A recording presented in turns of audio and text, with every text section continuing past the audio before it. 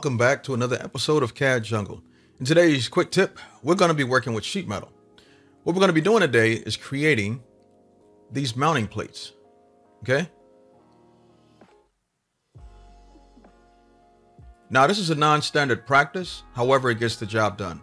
I came across this when I was working on this sheet metal part for a power supply unit.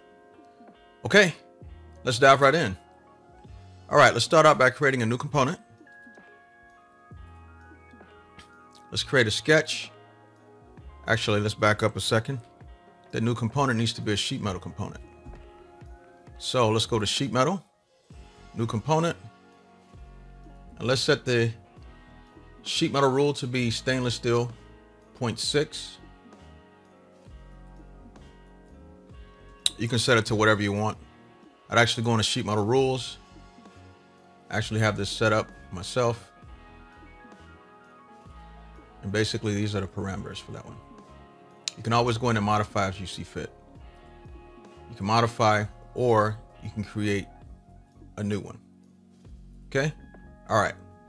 We'll save that for another episode. All right, let's get down to business. Let's create a sketch and let's put it on the top plane. Let's use the center rectangle tool and let's make it 30 millimeters all around. Again, dimensions are going to be set in millimeters. Again, document settings. We click this icon right here. Make sure unit type is set to millimeters. Okay. All right. Let's go ahead and finish the sketch. Just use the flange command. Select the profile we just created. And the thickness side is going to be 1, obviously. We want it to protrude upward. Okay. Click OK. All right. Let's go ahead and create a sketch on this top face. We'll use the center rectangle again.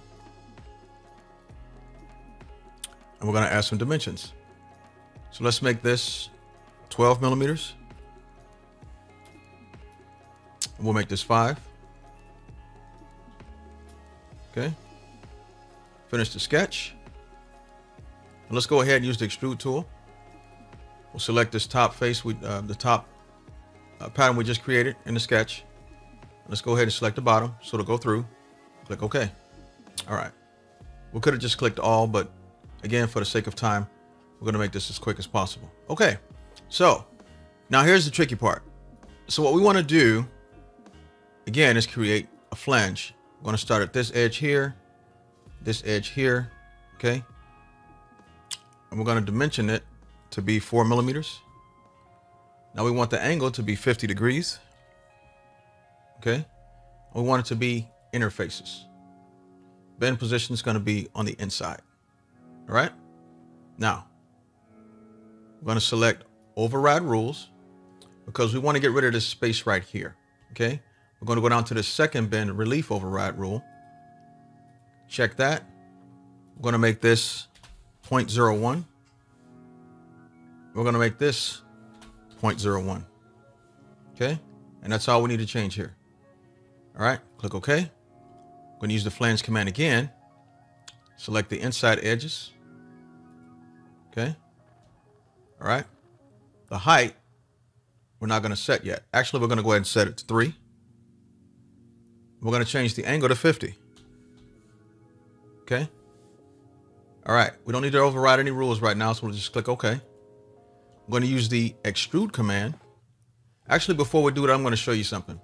So what happens is when you try to connect these two, you're going to get a warning. Okay. I don't like warnings and I don't like icons to show up giving me things that non-standard things I don't like looking at. Okay. The flanges intersecting the body. Basically, in some cases, when you try to unfold this, it won't work properly because you've basically joined these flanges together. Okay. So let's undo that. Let's edit feature and let's change this to 3. Okay. Click OK. Now let's go ahead and use the extrude command.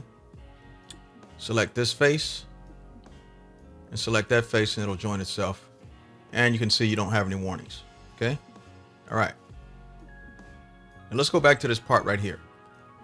Even though I'm not worried about bending the inside, I still don't like warnings because if this was set up this way, I would be unfolding this side and this side. and this side and this side. But I'm not worried about that. However, again, I don't like warnings. All right, back to it. So let's go ahead and use the hold command. Select the top view. Now let's take this hole and drag it in the center. Snaps right into place. Okay. And we want the distance to be all. All right. And click OK. All right. There's your mounting plate inside your sheet metal part. Well, I hope you enjoyed this quick tip. Stick around, and I'll see you in the next video.